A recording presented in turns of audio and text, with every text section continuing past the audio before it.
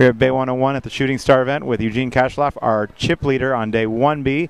You took home $10,000 today. It's a little different than any other tournament. At the end of the day, are you thinking about that $10,000? I mean, now I'm pretty happy about it because now I'm free rolling it in the tournament. I was trying not to think about it while playing because I'm not really sure how I should change my strategy. So I was trying to play my cards, as I normally would. But it's certainly a nice surprise to be number one in chips and to win this. You kind of took the poker world by storm this last year. You had a great year and came from nowhere. How long have you been playing poker? I mean, how did you get your start? All those things. A lot of those people out there don't know. I've been seriously playing poker for maybe about 5 or 6 years. I started playing poker maybe 7 years ago. So I started playing really small and just kind of slowly moved up, and then had some success in the live tournament. With my friends backing, and that kind of caught the bug, and then kind of moved on from there. This tournament is very unique and it's very different. Like tomorrow you're going to have 90-minute levels. We're going to play down to 36. The following day, six-handed play.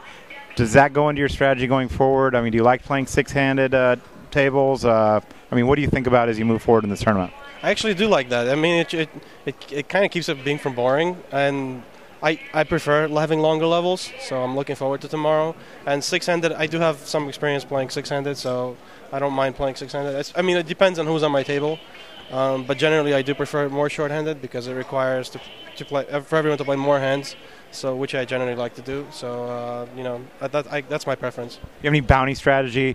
This tournament generally, what happens is the first day you got a lot of the local guys shooting after the bounties. I don't know if you got into any of those confrontations today. Did you win any bounties? No, I didn't win any bounties. I actually forgot about it, and then I have to keep reminding myself. There was one situation where I raised with a bad hand, and David Williams moved all in, and I think it was like I made it 300, and he made it 2,500, and I had like 25,000. Everyone folded, and I folded.